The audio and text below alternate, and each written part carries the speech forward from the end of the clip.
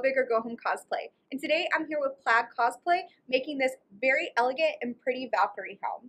I love it because it has a brilliant gold and an ombre effect on the feathers. It really makes me feel pretty. Be sure to check out the description below for all the products used, and let's get started.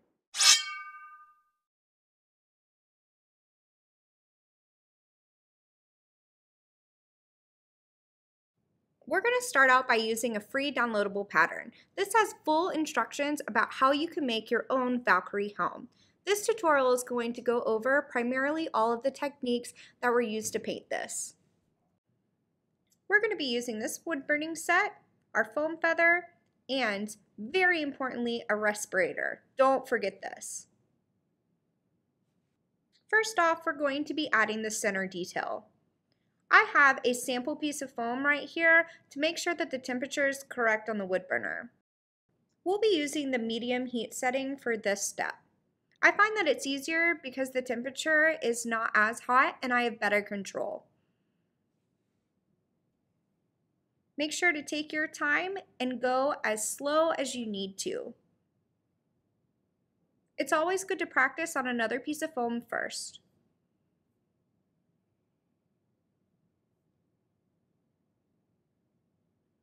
Thankfully, these aren't using a lot of material, so if you mess up, you can always make another feather. Now I'm going to go in and add all of the barbs. Be sure to go from one direction to the next and kind of be sporadic.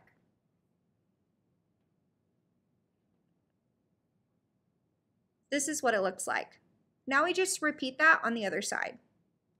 Here's what it looks like finished. To prime our piece, we're going to be using Mod Podge Matte. It's pretty simple. You just use a flat brush and apply it onto your feather. It's important to go in one direction because we don't want the Mod Podge to cake up into all of the recesses that we made using the wood burner. Then we're just going to repeat it onto the other side. You can't really tell in this step, but if you're using a light colored foam, it's really important for you to base coat your feather black. We're using FolkArt Pure Black for this step. Alrighty, so once your base is finished drying, we're going to add a FolkArt Color Shift Aqua Flash to the bottom of the feather. This is really cool because it's a dynamic metallic paint with an iridescent finish. For the middle section of the feather, we're going to be adding Color Shift Black Flash. And finally, for the tip of our feathers, we're going to be adding Treasure Gold. It's a water-based, non-toxic paint with brilliant metallic luster. For the next step, we're going to be creating an ombre effect. First, we're going to start at the tip and blend it into the middle and go all the way down into the bottom. Apply a little bit of Treasure Gold onto your flat brush and blend it down into the black flash. You're going to do this exact same thing with the black flash and blend it back up into the Treasure Gold. With a clean brush, we're going to dip your flat brush into Aqua Flash and blend it up into the black flash. Dip your brush into the black flash and blend it down to the bottom of the feather into your Aqua Flash. This technique shows off a seamless transition from the aqua to the black and finally to the gold. Now we're going to use a detail brush and FolkArt Pure Black to paint our center line of the feather.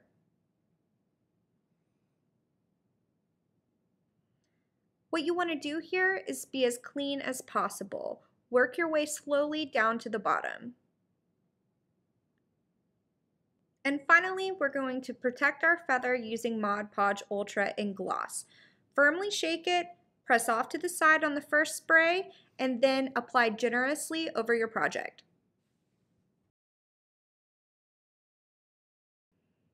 Ta-da! For this step, refer back to the PDF instructions on how to assemble this piece. Now let's start adding texture with the wood burner. To apply the feather texture onto thermoplastic, we're going to be using the highest setting on the wood burner.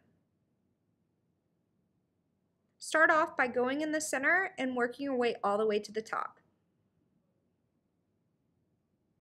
We're also going to be applying the texture like we did on the larger feathers for the barbs.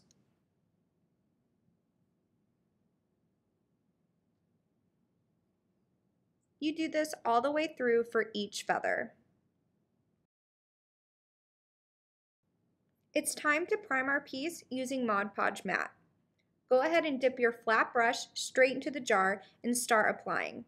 The key here is to not let it pool in any of those details that we just created with the wood burner. Here you go. Now we're going to be applying the base coat. For this, we're using FolkArt Pure Black. It really makes a big difference now when you're painting on a white surface.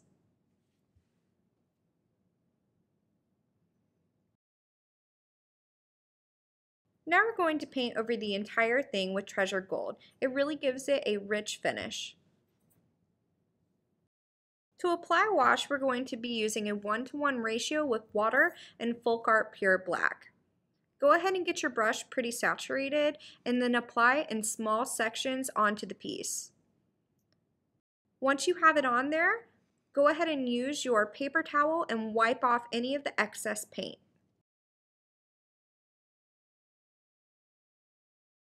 We're going to repeat the same process over the entire piece.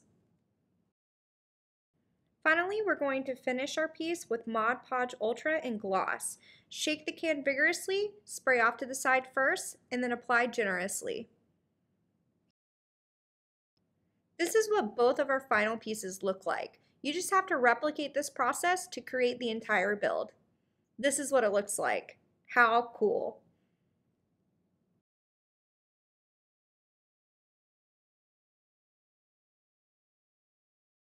Thank you so much for watching, guys. I really hope that you enjoyed learning about all the techniques to make this Valkyrie helm.